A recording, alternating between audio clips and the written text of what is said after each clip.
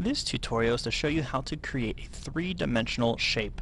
What you need to do first is go down to the drawing toolbar, and the very last button on the drawing toolbar says 3D Style. If you click on it and click on 3D Settings, it brings up this wonderful toolbar called the 3D Settings toolbar. What I could then do is draw any shape that I would like to make it three-dimensional. And the first thing to do to make it three-dimensional is to find the button that's near the middle. It's called Depth. When I change depth, the higher the number, the deeper the shape is going to go into the background. I could change it to 72, double it to 144, double it to 288, and so on and so forth. Obviously, the higher the number, the deeper the object. So if I were to make a bed, all I did is I drew the side of the bed.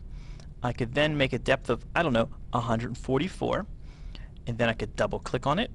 I can change the color of the bed, and then the nice thing about this is two things. One, if I'm not happy with the colors here, there's a light right here.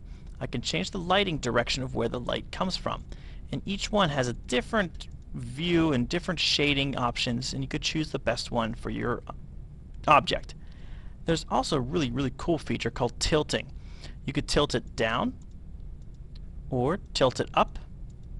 My favorite is tilt it left and tilting it right. So I could then rotate a shape within a PowerPoint presentation to create a nice three-dimensional object.